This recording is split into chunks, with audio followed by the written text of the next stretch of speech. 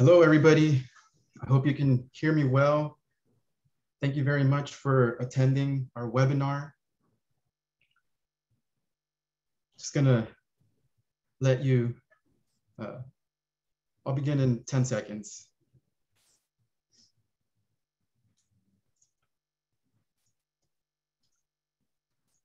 All right, well, hello, city colleagues.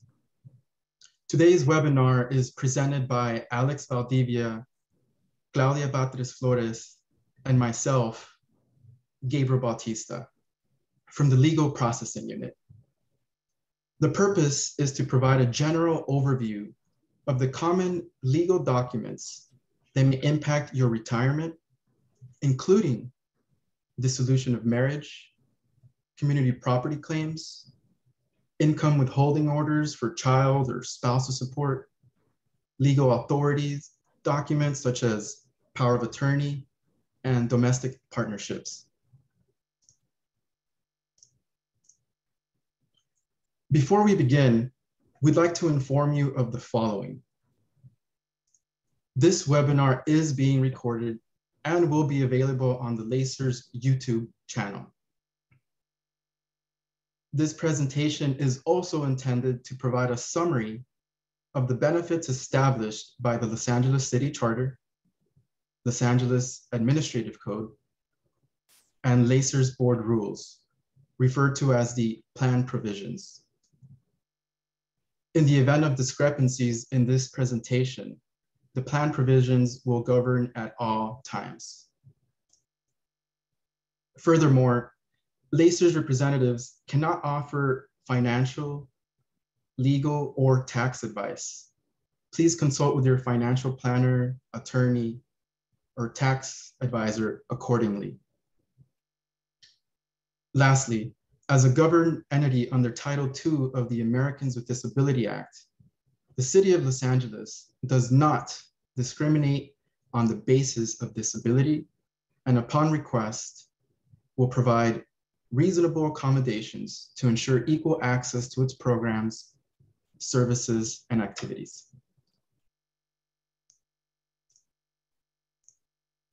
The first topic applies to all city employees that have been divorced. At retirement, all city employees are required to provide a conformed copy of their dissolution of marriage or divorce decree. If you don't provide a copy, here are 2 reasons why you might want to send a copy before you retire. Reason number 1, if we cannot determine your lawful marital status upon retirement, it will delay your retirement. Reason number 2, if you misplaced your judgment and it takes you 3 months to request a duplicate from the court, it will delay your retirement until you have served us with a conformed copy. A conformed copy is a true and exact copy of the original document, which will include a filed stamp, the judge's signature, and all attached pages.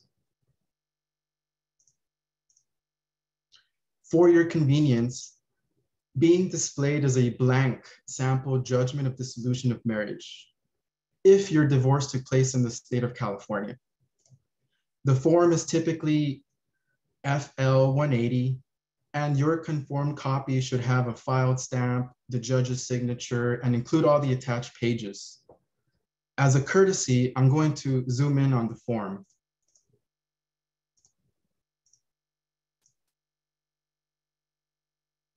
I'm just going to highlight the sections first.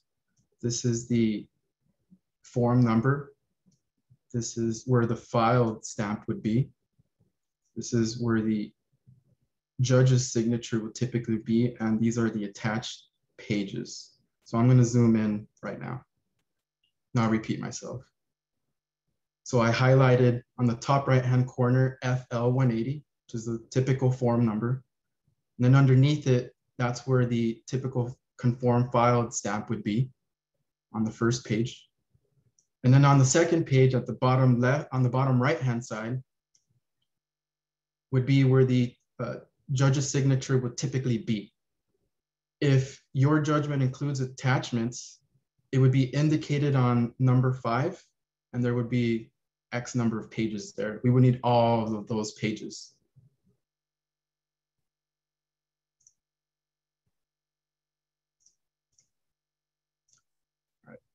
If you misplaced your judgment and your divorce took place in the county of Los Angeles, you can request a duplicate conformed copy by contacting the Los Angeles County Superior Court Archives and Records Center, or by calling them at the number displayed, area code 213-830-0198. You can also email them at arcdocs@lacourt.org. If your divorce occurred outside of the county of Los Angeles, then you should contact the appropriate county court office or your attorney.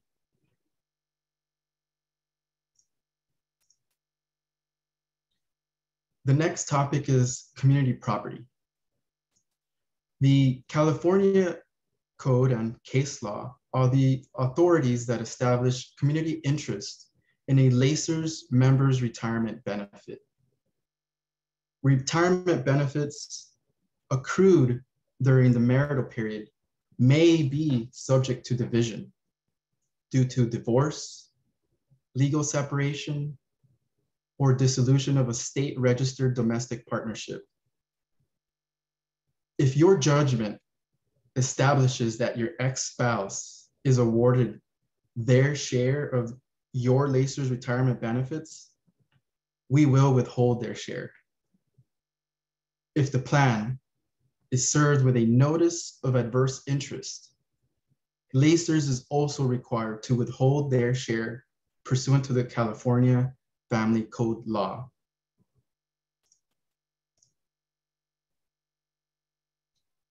Furthermore, if the plan is served with a court-ordered joinder, the joinder is a notice of adverse interest, and LACERS is required to withhold their share, which is also, again, pursuant to the California Family Code law. However, before LACERS can disperse payment of the withheld community property benefit, the plan requires a final court order designating the method for dividing the community property interest. Typically, this court order is called the Qualified Domestic Relations Order. The acronym is QDRO, which is QDRO. If there are deviations from the withheld amounts to the method in the final court order, we will make the appropriate retroactive changes as of the date of withholding. If you and your ex-spouse agree on a settlement to terminate the community property claim, you'll need to provide us with a conformed copy of that settlement. Lastly, please note, all court orders are reviewed by the Office of the City Attorney prior to the administration of benefits. I would like to conclude my portion by reminding you that these court orders are between you and your ex-spouse. They are entered in court, signed by you, signed by your ex-spouse, and signed by the judge. Up next is Alex Valdivia, who will go over the typical withholding methodology and other court orders that may impact your retirement. Thank you, Gabriel.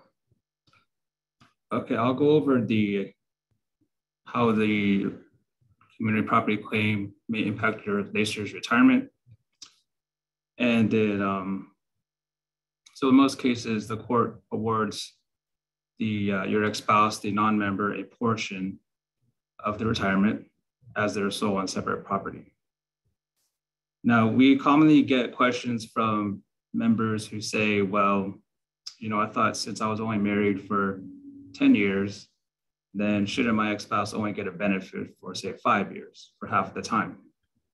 And unfortunately, the answer to that question is no, because how the 5 years comes into as a factor is that the 5 years is used as a percentage. So it takes the 5 years divided by the total city service years, and then it takes that percentage to determine the percentage that goes to the ex-spouse. And typically, this is a permanent percentage. So just as your percentage is a monthly benefit, it's a lifetime pension, then the other percentage to the non-member is also a monthly pension. It's a lifetime benefit for their lifetime. And there's two ways that the retirement could be split. The most common way is the in-kind method, which was what I was just discussing. It's the 5 years, the 5-year example. It takes the number of years of marriage that divides it by the total city service years, and it takes that percentage. Whereas the other method is called a separate account method. And in that, we look at the same marriage period. So if we said 10 years, half of that is 5 years. In this case, the member would actually lose the 5 years of service credit and the contributions accrued during that time. And then those would be placed into the non-member's account. The difference is with this option, the member would have the option to buy that time back if they had qualified money and say deferred comp or another qualified retirement plan.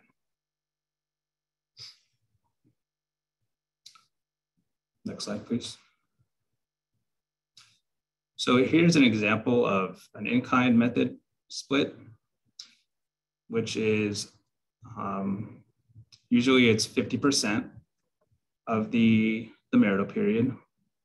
And then in this example, so for a 12-year marriage within a 30-year city career, and then a LACERS retirement benefit of $5,000 before any reductions, the typical formula for the in-kind is takes the 12 years of marriage, divides it by the 30 years of service credit to get 0.4. And then usually with a 50% split, the member and the non-member divided half and half. So the 0.4 becomes 0.2 for each member and non-member. And then that portion multiplied by the 5,000 results in a $1,000 community property reduction. And that's the amount that goes to the non-member. The member is left with 4,000. So you could look at it and say that's a 20%. In this example, for these numbers, 20% goes to the non-member and 80% goes to the member. And with the separate account split, it's the same numbers, it's the same methodology. However, it's only looking at the actual time during the marriage. So in this case, if it's a 12-year marriage, then it takes half of that, which is 6 years, and the member would lose 6 years of service credit and any contributions and interest accrued during those 6 years. And then they would have the option to buy that time back. So, next slide, please.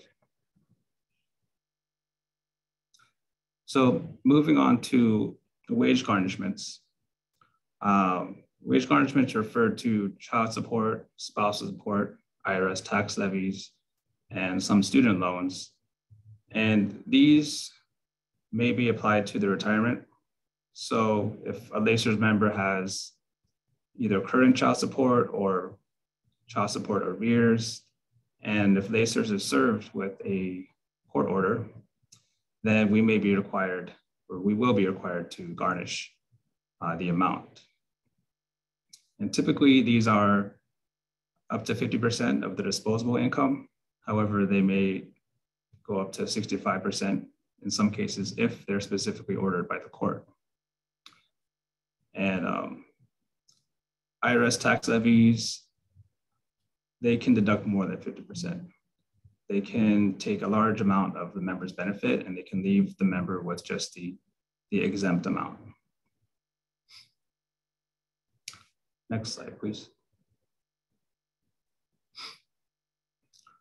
In addition to the wage garnishments, so they can also be applied to LACERS benefits that already have community property. So for example, it's possible to have Lacer's community property, meaning part of the retirement goes to the ex-spouse. And then in addition, it's also possible to have child support and spousal support.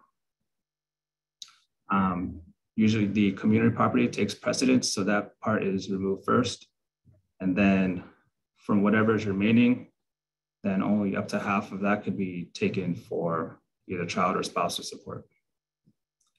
And again, usually these don't exceed 50% unless the specific court order orders it to be up to 65%.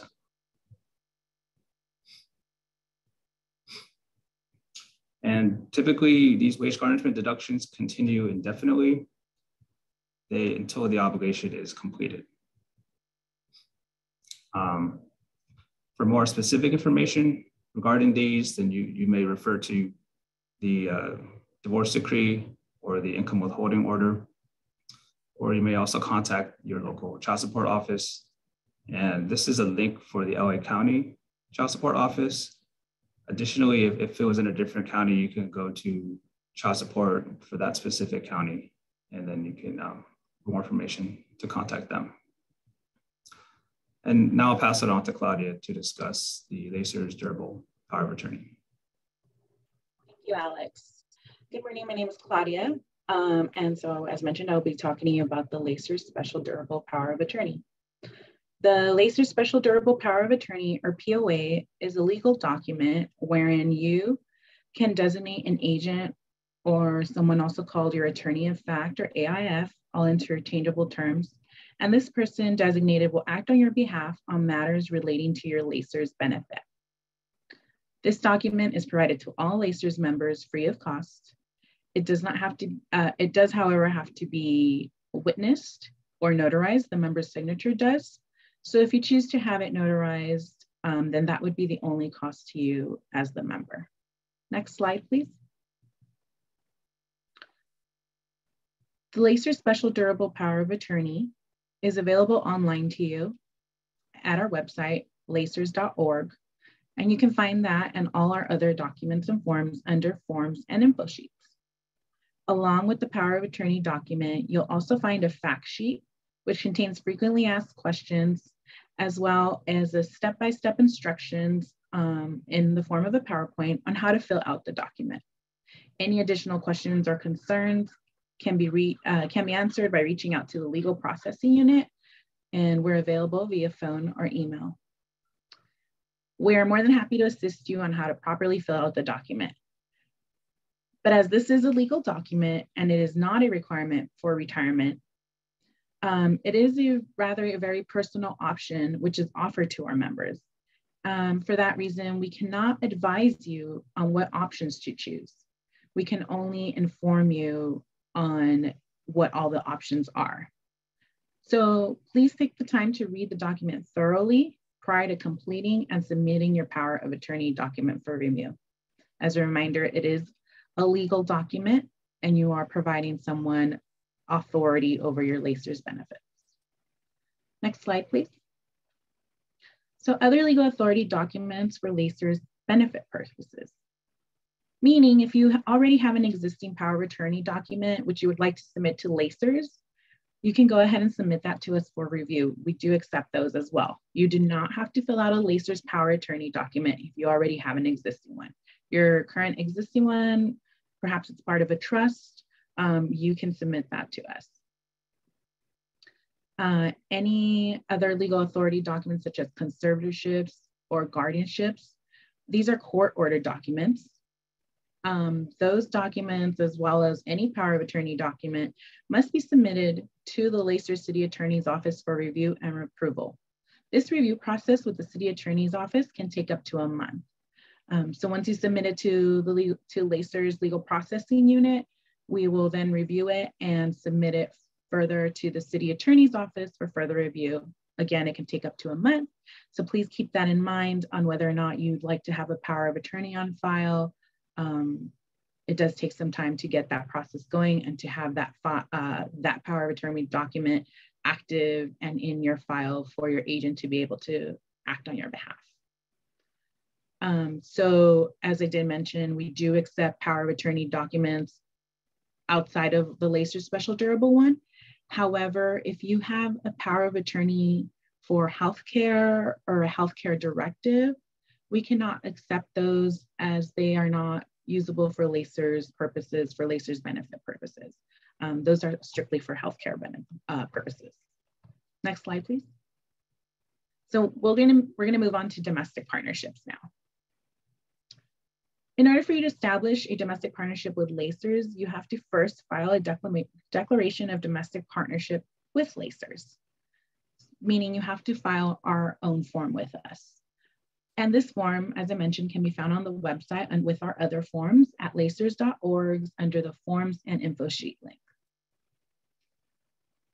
Alternatively, if you already have a state registered domestic partnership with the state of California, you can also submit that copy to us and we will go ahead and place that on file. However, if you have any other type of domestic partnership filed, whether it be with employee benefits or elsewhere, we still require our own LACERS document to be filled out and submitted. Next slide, please. Domestic partner eligibility. As far as eligibility of your domestic partner goes, the LACERS Declaration of Domestic Partnership, our own LACERS form, or a state registered domestic partnership must be filed with us at least 12 months prior to retirement. So a year prior to retirement, you have to submit that form to us. And this 12 months is in order for your partner to be eligible for a continuance benefit. Again, filing a declaration of domestic partnership with employee benefits alone, so with the personnel department, that is not sufficient to cover the administration of benefits with LACERS. Please be sure to fill out the LACERS Declaration of Domestic Partnership. Now, in order for your domestic partner to receive a survivorship, they must be designated as your sole primary beneficiary. So it is important to always keep your beneficiary forms up to date. Next slide, please. Termination of domestic partnership. A LACERS domestic partnership may be terminated by submitting a LACERS termination of domestic partnership form. You must include documentation with the form as required by the form, and that's all detailed and lined out in the form for you. And the form, of course, can again be found on our website, lacers.org, under forms and info sheets. If your domestic partnership was filed with the state of California and you want to terminate that one, then you must contact the Office of the Secretary of the State to file a notice of termination of domestic partnership or petition a dissolution of domestic partnership with the court. Once that's done, you must then provide LACERS with proof of termination or dissolution from your state for us to have on file. Now, another thing to note is that a new declaration of domestic partnership cannot be filed with LACERS for at least 6 months after the filing date of a termination of domestic partnership. So once you terminate a domestic partnership, you have to wait 6 months before you can enter into a new domestic partnership with LACERS. Next slide, please. So that concludes our presentation for the legal processing unit. And there are a variety of ways in which you can contact LACERS and the legal processing unit, which are shown here on this slide. We're available via phone, mail, email. You can get more information on our website, as well as submit your documents on our website through a document upload. We have a variety of YouTube videos available for your viewing with a lot of information. And we are now open by appointment only. And you have to register your appointment 24 hours in advance. And those are 15-minute appointments within our office in order, and the purpose of them is to pick up or drop off documents or forms. And at any time, you can contact the legal processing unit. We're more than happy to assist you with any questions that you may have. Next slide, please. So again, thank you for attending this webinar, for viewing it online. We do have a Q&A feature which you can submit any questions through, and we'll give it a few seconds, like a minute or so, to see if there's any questions. If there isn't, then we will go ahead and wrap up. And once again, I just want to thank you on behalf of the legal processing unit, Gabriel Bautista, Alex Valdivia, and myself, Claudia Batres-Flores. Thank you.